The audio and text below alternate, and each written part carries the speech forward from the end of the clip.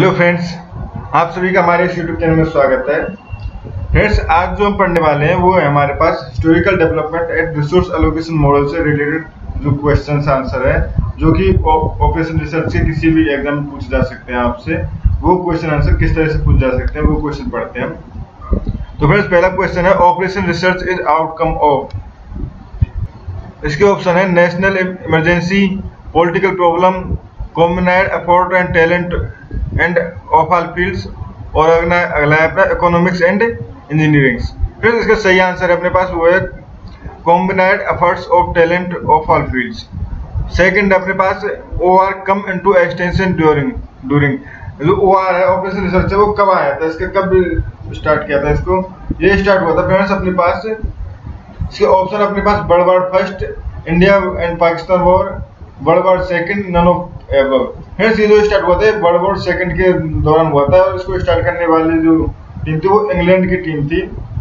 UK की team ने उसको स्टार्ट किया था। उसके साइंटिस्टों ने उसके अपने जो युद्ध वो अपनी फाइट जो कर रहे थे उसके लिए उन्होंने उसको स्टार्ट किया था कि वो फाइट को कैसे जीतते हैं कम सैनिकों की हेल्प से।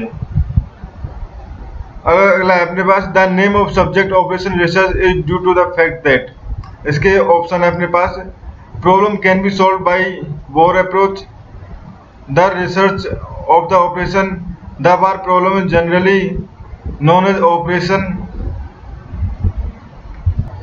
and involving a new way of solve such problem, mathematical operation are used to solving the problem। फिर इसका करेक्ट आंसर जो है अपने पास वो है अपने पास D, mathematical operation are use to solving the problem. उसके बाद आता है the first country to use operation research method to solve problem is, जो थी अपने पास वो है अपने पास यूके।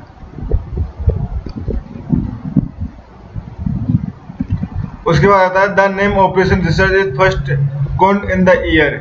ये फ्रेंड्स अपने पास 1940 में आया था।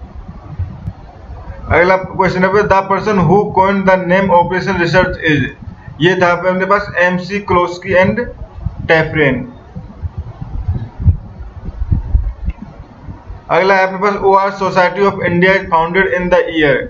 ये फ्रेंड्स 1959 में इंडिया में OR का यूज हुआ था, इसको यूज करने लगे थे 1959 में। अगला है अपने पास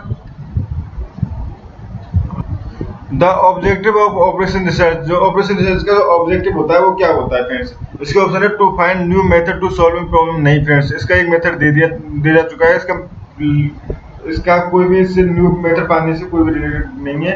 टू ड्राइव फॉर्मूला नहीं, इससे भी नहीं है। इसका optimal utilisation of extension resource, ये है friends optimal utilisation of extension resource. जो भी हमारे पास एग्जिस्ट रिसोर्स है उनके लिए ऑप्टिमल यूटिलाइज करना होता है इसका यूज, तो इसका सी करेक्ट आंसर है फ्रेंड्स।